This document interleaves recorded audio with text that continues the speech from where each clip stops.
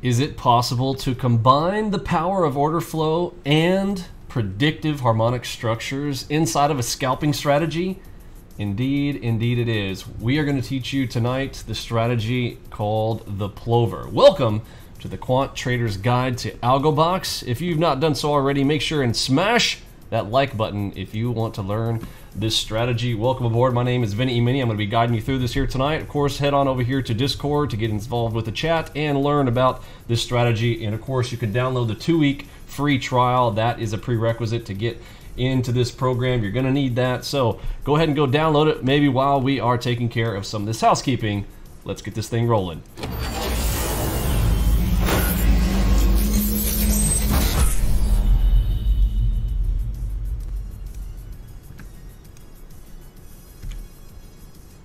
Alrighty then, so we are assuming you have NinjaTrader already installed. You're in the 2-week free trial, or if you are in our program, you already have gone through lessons 1 through 4, got your installation ready to go, and you are familiar with lessons 1 through 6. If you've not done those lessons 1 through 6 are also down in the description, down in the bottom of this video, so you know and understand the core before you get into the execution of this scalping strategy. With that being said, let's bring up that Discord channel here.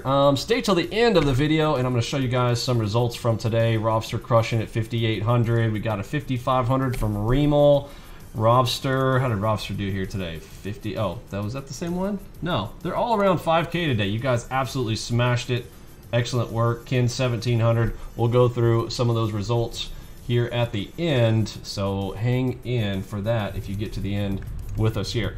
Let's go into the PLOVER. What exactly is the PLOVER? Again, these videos, we're going straight into the entry components. Again, you're gonna need to make sure you know the prerequisites before you get to these levels, but again, the point of these is to be succinct and straight to the point with how we are entering and exiting. If you are looking up the PLOVER entry, what exactly that is, you're gonna come to this video to find that out. All right, so we are combining the power of order flow plus a harmonic structure. All right, so what do we need with that?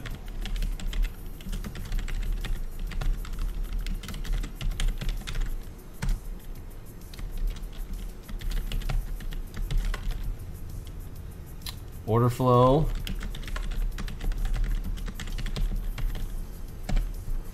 all right, so 2 components we're going to need for this: the harmonic structure, predictive. Now, if you're not familiar with the harmonic structures that we post forward, we are showing you the end result of a harmonic before it reaches that location. That is what you're seeing right here. If it is yellow, if you see a yellow box on the screen, that means this is a location where a harmonic is going to complete. Okay, so not to be confused with an actual harmonic that is already formed. We're looking at a location that has not formed yet, which is where some of the power in this structure comes, or with this strategy comes from. We are going to assume that we are going to complete out a harmonic structure. A little bit different, you know, traditionally a harmonic structure is going to be used for the PRZ. The PRZ inside of a harmonic structure is the potential reversal zone, as you may already know. We went over that in some of our prior videos, so I'm not going to get into those details here tonight. Go back and watch those videos or ask there in our Discord chat and we'll kind of direct you to those. But you need to know what we're looking at here.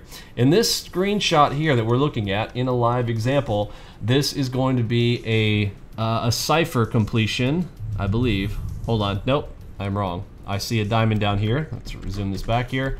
So there's already a, where's the red cipher at here in this screenshot? Oh, it might be both. Oh, they're crossing over right here. Even more powerful. Okay, this is actually a good example. I kind of wish I would have held this one till the end to show a more advanced, but we are actually going to be showing 2 harmonic structures going to be completing at this same location. I can see that we've got 2 crossover points there on this, and this can happen. This is 2 PRZ locations, which makes this even a more attractive zone for price to go into. We kind of assume this is like a magnet sucking price right into it. So again, while we call this a scalping strategy, you guys know that most of our strategies, we are not scalpers, right? That is not our primary thing. In fact, if you watch the majority of our other trading videos and our strategies, those are not scalps. Okay, this is one of our few, if not the only one, maybe besides the 2-finger salute, that is specifically more of a scalping strategy because of the distance between the entry point and the target. Okay, so what we're using here is the harmonic structure predictive zone for the target, and I'm going to show you guys the entry, the stops, and the targets as we get into this using AlgoBox. This is very, very visual, very easy to see. You can probably see and anticipate what this is already, but here's how it works. You need an entry on the FlowMaster order flow cross. Okay, what is that? The FlowMaster cross right there. Now, this is the white cross, not to be confused with the other two colors we have. We do have blues and yellows. You'll learn that in the FlowMaster course. But what we're using here to combine this inside of the PLOVER strategy is the combination of the FlowMaster cross being your entry point and the target being the predictive harmonic PRZ. Okay, you guys got that? If you guys understand that, let me know down in the comments down below. Be like, yeah, I got it, understand it, love this strategy. Very, very simple. We are executing entry right here. We are targeting right here, hence the scalp, right? Between this and this, we don't know specifically how far the distance is on these when these go, but we are trying to enter as quickly and as close to the middle of that cross as we possibly can. We want to get in right there, bullseye in the center, you know, using that like a crosshair on a reticle, and we're talking about gaming all the time. The target on that right here. Now, let's look at, so in this case, this one had built up to 22 contracts. The distance from the entry to the target here, we are entering in at 26,811 up to 820. So we're looking at about 9 ticks here. If we're getting into the back of the box, this can be around 10 ticks. Now, this one, it depends. Some people say 10 ticks is a scalp, some people don't, right?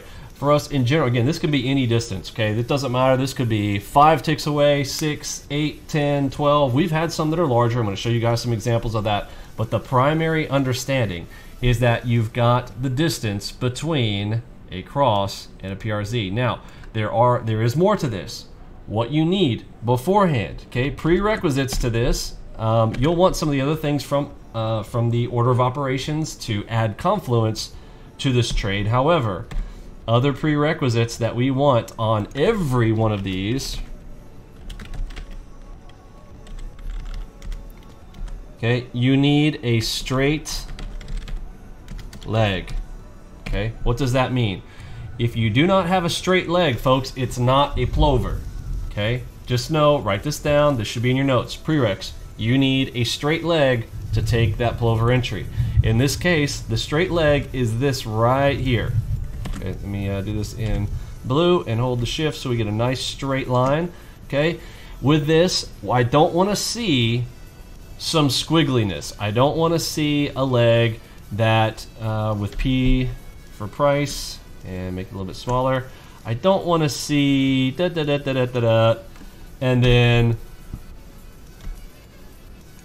across and then a box. Okay, this is not a plover. Okay, not a plover. Why?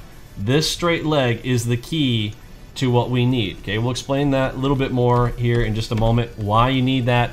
But the straight leg indicates that we have a distribution leg coming. Okay, and we want to finish out a distribution leg. Now, if it's choppy prior, so if we come in here and we got choppa choppa chop, boom, straight leg, we're good. Okay, you guys got that? This is a valid. This is a valid one right here. If I'm going to have my shift button, here we go. Okay, and then we've got our PRZ target. Great. Okay, the primary thing is that we've got this nice straight leg here that we're working off of, and then boom, we got this order flow volume spike coming in that's going to help us to get right into that PRZ. Okay, you guys got that? So that's it. That's what the beautiful part of this strategy. Very simple, very straightforward. Straight leg, got a harmonic PRZ up in front of us, then boom, all of a sudden that white cross shows up. Okay, now let's show some live examples of that going. So in this case, let's zoom in here, 150, that should work. So this was the entry to it. Let's see the finish on this one. Now this one happened to add another white cross coming here, just helps us even more to kind of get that thing boosted and going. This beast came right in, and you know, we've got that target coming up. This is going to be about around $1,000, maybe $1,100, $1,200 trade at that contract size. And again, sizing is relative to your own account. You know, that it depends on what market you're trading as well. This one happens to be on the Dow. I should also let's talk about this. Other markets where this works. Okay. So again, any of our strategies works on all markets, but let's talk about markets that this works best on.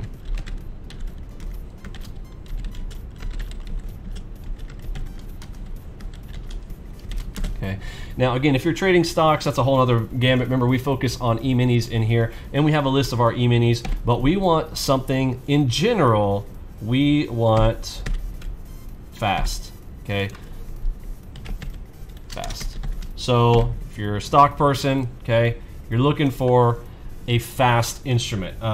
You know, there are some slow things like a Walmart. Walmart's not moving too quick, but more of a tech might be good. In our case, we have the NASDAQ, right? The big one for us is NQ. NQ is the #1 instrument that we're going to be looking for a plover on. This is going to move fast, move quickly, and we want to see that burst and move, pow pow, take your money, hit very quickly in and out on this type of style. Okay, so in order, in our room, I'm going to show you guys the list of these in order from speed top to bottom for the instruments that we trade in here. But I'll tell you some ones that might have a little bit more difficulty on would be like the ES. Now the ES is a bit slower. You're also going to have a hard time on the Zs, ZBs. If you're trading Forex, again, Snorex, these are not going to show up as often. Now, if they show up, take them. By all means, take them. But they are very, very rare on slower markets. Okay, you will notice that that order flow really has to do with that. You know, we're going to have harmonics that are the PRZs that are targetable for other entries, but really not for this one. You'll notice you don't see the plovers very often. However, other exceptions to that are, what happens when we have a high VIX? Okay, another classic for the plover when we've got high VIX, which right now, this type of market environment, wow, we're getting a thunderstorm out here. The high VIX is also helping us a lot with this trade strategy. The high VIX is getting us opportunities here, even in the ES, getting paid $12.50 per tick on the S&P 500 E-mini. Okay, now in this case, this was the Dow. Fine, totally valid on basically, like I said, any instrument as long as it shows up. But the things that help that are high VIX. In low VIX markets, this is going to be a little bit more difficult to find this setup, but hopefully you guys get that point. If you guys have questions on any of that, put it down in the comments down below. We'll try to get those answered for you. Okay. Let's see it in action. There it is, completed out. Looks like, so at this point, this trade is not closed out yet, but it's over $1,000 up to here. Just basically from this location right here up to this spot right there. That is a $1,000 trade right there. And if we're going for 5K in a day, you're looking for our 5 trades. That one puts it away real quick. Nice little trade set up right there. Easy peasy. Here's what it looks like in motion. Let's see if I can zoom in a little bit more on this.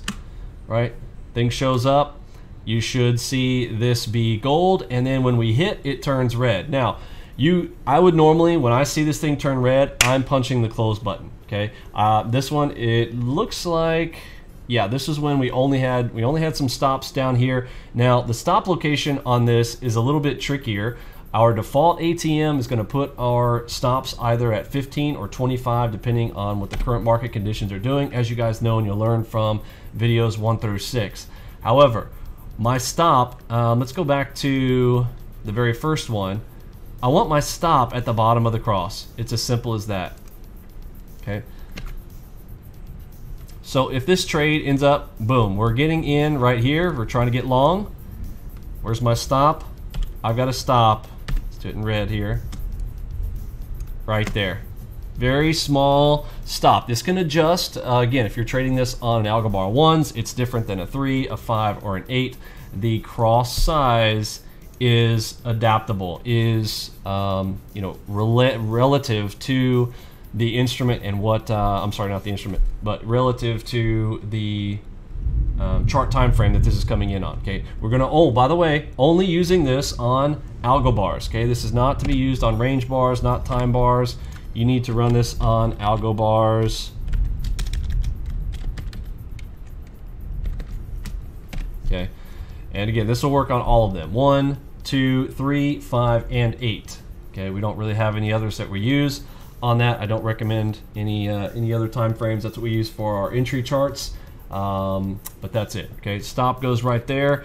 Now, you see that my stops on this entry are not right there on that, right? This is my default, but technically speaking, where should I move these, right? I should move these up and put it right there. This is a hard stop that goes right there, but you know, you can always press the close button. You guys know how we use this in our trading system. We've got our, you know, 6 little buttons that we're using right there, and we can just press the close button just as easily. Okay. All right, let's see some other live examples on this. If you are wanting to come back and find these later in our room, head on over here to the left-hand side menu. You go into the education section, and right there you'll see the strat plover. Again, all of our strats are listed over there on the left inside of our Discord channel, but you can check that out by going right there. And I'm going to run through these pretty quickly, mainly the ones that are in action. Here's Curtis taking one with, is this a GIF? Yeah. So nice one right there. That is from CG. Got a nice little entry right there.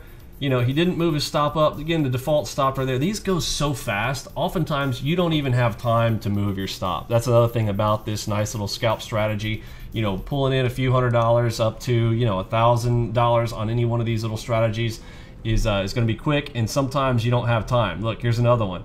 Okay, when I enter in on this, looks like this is a default, probably 25 tick stop by default. My stop underneath this cross should be right here. Okay, so when we enter into this trade, I am entering in quickly, but if the trade starts to break down and we break past here, what am I doing?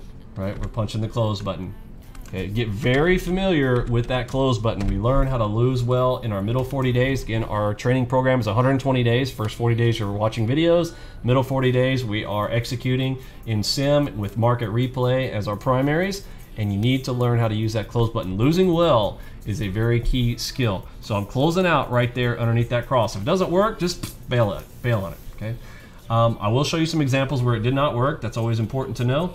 Now you'll notice, where did I put my target on this? I put it all the way up here into the middle. It really does not matter where you end up taking this. You could hold this all the way up and through, but if you're gonna do that up to the top, I usually recommend still taking your target one out the front of this box. You ought to pull off some right here, some at each one of these levels inside of the PRZ. If you want to get clever with it and try to turn this into more than a scalp and try to ride a position longer, especially if you have things like the audio box firing off telling you that you've got a great run going on right there due to the audio coming in, the aggressiveness of the buyers and sellers on the tape, then you may want to hold that position out. In my case right here, it looks like on this trade particularly, I was hitting this kind of in the middle-ish, and it looks like we went basically straight to it. Awesome, okay? Real easy to see. Okay, I think you guys get it. Here's a bigger one. I call this a big plover. Now, I usually do not recommend taking one like this. I think somebody mentioned this one and showed this out. It's like, hey, is that a plover? This one is, but in reality, I would not take this at a plover at this distance. Okay, there are some things that you kind of need to, you'll start to eyeball. Just because you see a PRZ down there, yes, we had a nice straight leg. Yes, we had a PRZ down there, so you can, but if the thing doesn't work, just, again, bail out. What's the beautiful thing about these setups is that they're so powerful and they're so easy to see, you know, in such a small amount of risk. It's really a good, you know, good setup. But there's an example of a big one. Let's see if we've got some, is that a double? I think that was from the end of that one. Okay, here's a plover that didn't work. Okay, so we had a nice straight leg down. Boom, we had the cross, right? I'm targeting this PRZ, but this one came up right there, right? So where's my stop? Right there, right? So there's one that didn't work. They're not perfect. Okay, let's see if we got any others. This is out of range, but the line could cross. Okay, So another one where somebody had said, hey, this looks like a plover. Okay, be careful of, once you're a plover trader, be careful. You don't want to see plovers everywhere. Again, a plover should be, within 10 to 15 ticks tops. Okay, and really even shorter than that. Shoot, if it's any shorter than 10, all day. Okay, we're looking for that scalp trade for these, getting that finisher. But somebody had called us out and said, hey, is this a valid one? And I said, really, that's out of range. And by out of range, I mean that's a pretty good distance to try to take that far. That's not going to happen very often, but you'll have to learn those as you try to execute on these. And again, you can adjust your size as well to increase your P&L, which is something we teach in our final 40 days through our program. Okay, plover trade. Okay, so this is a nice one. We had this, it's a little bit weird and tricky, but we had a nice straight leg in front of it. Boom, we see this cross, a little bit of a unique one right here. I probably did not hold this all the way up to the top. I'm still gonna probably take this off at about 10 ticks or so, but again, a nice one where I've got the very, very evident straight leg, white cross, and I had a PRZ prior to this. This is an after shot, unfortunately. Let's see if we've got some more that are pre. Let's see, this was Simon showing this one off. PRZ, nice straight leg. Still a little bit too far in my opinion, but it obviously hit, so excellent. And there was a line right there in front of it. I don't know that I would have held that all the way out to that, but nice example there. Okay, that's it, folks. Hopefully you guys got a lot out of that. Let's take a peek. I told you guys I was going to show you guys some results. Let's see how the trade room did here today. It is Thursday, the last day of the month. Oh, I'm sorry, no, it's after midnight now. That's why it's the 31st. This is the 30th today, and let's take a peek at some of those results. We always talk about around here, results matter. And our room just absolutely crushed it today. Don't forget that Saturday we're pretty much getting rid of the lifetime access stuff. Everything will no longer be available via lifetime, so if you are interested in getting in our program, don't forget that does expire Saturday. We're launching the new YouTube channel. I guess I should also mention that as well. But make sure you guys smash that like button before you head off and subscribe. The notifications will still come here, but this channel will be archived. Lots of good training on this channel, but everything going forward will be NinjaTrader 8 to kind of show all that. We've showcased NinjaTrader 7 for the last 5 years, so in NinjaTrader 8 coming up there on the weekend. Holy shnikes, I was staring at this thing. Curtis hit 100% profitable today, 36.25 for CG, Robster 58.87.50. 5.92 profit factor. Holy shnikes. That means his winners were 6 times the size of the losers. That is amazing, amazing work there, my friend. 94% today. Excellent work there for Mr. Riemel. Robster, what's Robster doing here? He hit 64% profitable today, 3.49. Oops, I just covered that up. 3.5. So that is his winners being 3.5 times the size of his losers. 58.87.50. Amazing work there. Ken, $1,700 in his live account. Let's didn't get his stats on that, but anyhow, absolutely smashing. We'll keep this video a little bit shorter, right there at 20 minutes. Thanks for hanging out, folks. I hope you guys enjoyed the plover. You guys give me your feedback on that, execute on it, install that 2-week free trial if you are new with us, and start to execute on that, and let me know how you do. Thanks for hanging out, folks. For me, Pippi, Robbie, Lunchbot, Mod Squad, Curtis G, and the rest of the gang, I'm sending out that Big H Town. See ya.